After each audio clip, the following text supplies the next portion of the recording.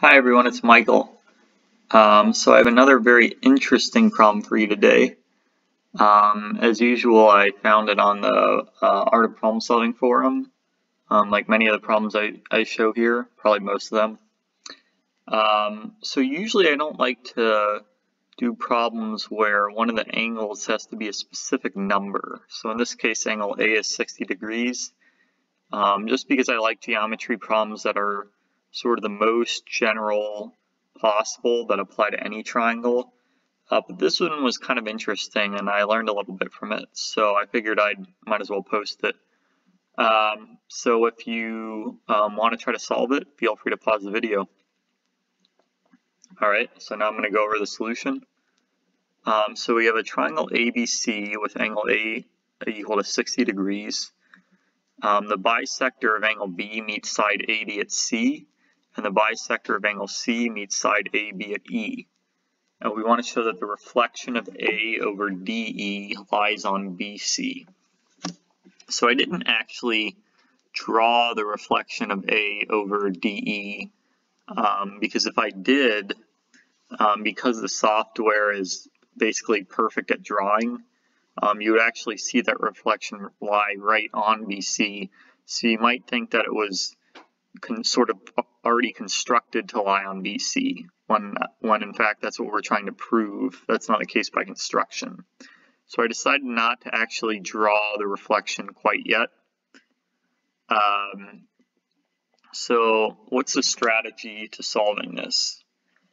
So the first thing I'm going to do is I'm going to label the intersection of EC and BD. I'm going to label it as I.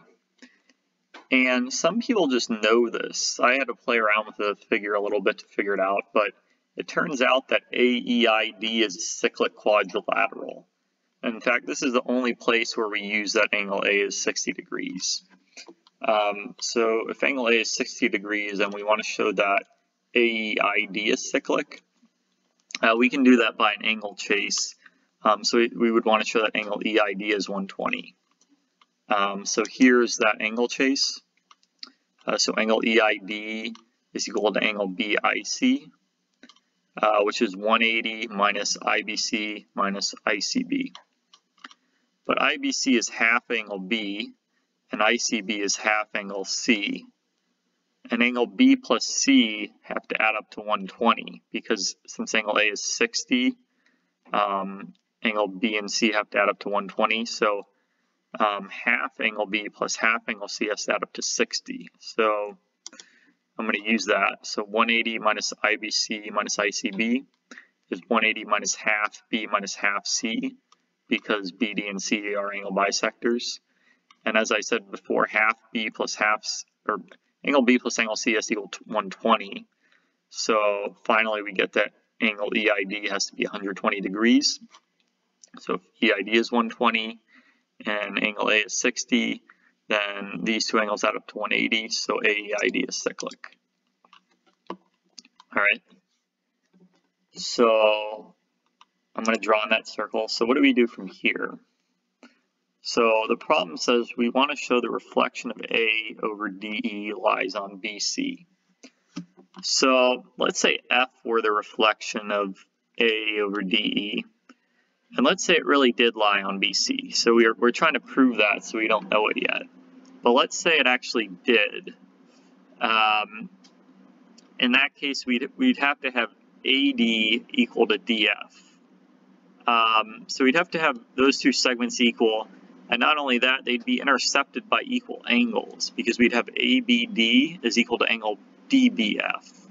So if equal segments are intersected by equal angles, that would basically mean, if this were point F, that would mean that ADFB would have to be cyclic. So we don't know yet that the point F is the reflection of A over DE. So what we're going to do is we're going to try to kind of work backwards we're going to draw the circumcircle of ABD, and we're going to let it cut BC at F. And then we want to show that F is indeed the reflection of A over DE. So we don't know yet that it is the reflection. We're going to try to show that. Okay. And we know, like from the argument I just said, we know that AD equals DF. So I'm going to write it out later as a step. So we know that AD equals DF by that argument. We want to show that AE is equal to EF. But then by the same sort of logic, that would be true if AEFC were cyclic. So we want to show that AEFC is cyclic. So how do we do that? It turns out we can do it by an angle chase, which I'm going to show you. But basically, if we can show that angle EAC, which we know is 60 degrees, but that's somewhat irrelevant, is equal to angle EFB, then that would show that EACF is cyclic. Because that would mean that EAC and EFC would add up to 180. So I'm going to start with that angle chase. I'm sorry, before I do that, there's one other quadrilateral that I'm going to show as cyclic. So basically from point C, we see that we can use power of a point a whole bunch of times. And this turns out to be pretty useful. Some of you may just recognize this configuration, but if you have like two circles like this and you have one point that passes through the radical axis of the two circles, you can use power of a point a bunch of times to find many cyclic quadrilaterals. So in this case, we have CI times CE is equal to CD times CA by using power of a point on this circle. And CD times CA is equal to CF times CB using power of a point on the bigger circle. And so by transitivity, since CI times CE is equal to CF times CB, so CI times CE is CF times CB, by the converse of power of a point, EIFB has to be cyclic. So I'm going to draw in that circle. And now I'm going to go ahead with the angle chase that I was talking about before to try to show that AEFC is cyclic. So we want to show that angle EFB is equal to angle EAC. And we have, here's the angle chase, angle EFB is equal to angle EIB, since EIFB is cyclic as we just showed. And EIB has to be EAD, because in the cyclic quadrilateral EADI, the exterior angle is equal to the opposite angle of EID in the quadrilateral, which is EAD. So and then EAD is EAC, obviously. So since we have EFB is EAC, that's enough to show that EACF is cyclic, because basically we showed that EFB is the exterior angle of EFC, and we showed that that's equal to EAC, which is the opposite angle of EFC.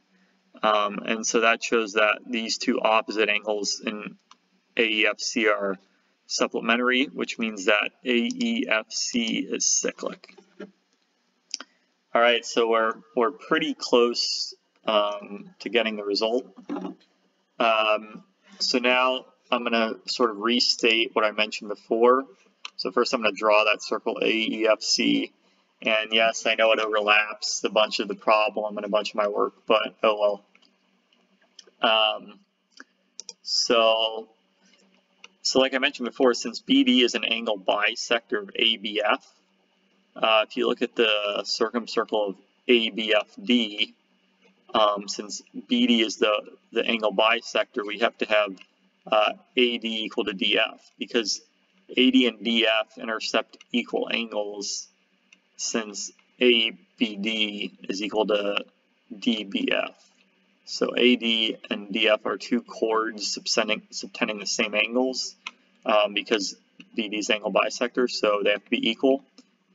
And then by the same sort of logic, since if you look at this really big circle, since CE bisects ACF, the chords AE and EF intercept these equal angles ACE and ECF, and so AE has to equal EF by the same logic. And so this is enough to show that triangle AED has to be congruent to triangle FED, because AD is DF, AE is EF, and they both share side DE, obviously. So if those two triangles are congruent by side, side, side, then it's pretty clear that F has to be the reflection of A over DE. And that pretty much solves the problem, because we've shown that F is the reflection of A over DE. It wasn't constructed that way. It was constructed as the intersection of the circumcircle of BAD with BC. But then we showed that that is indeed the reflection of A over DE. And so since we already knew it lied on BC, that solves the problem. So I hope you all enjoyed this problem. I know there were many, many cyclic quadrilaterals. So if you liked it, please give it a thumbs up.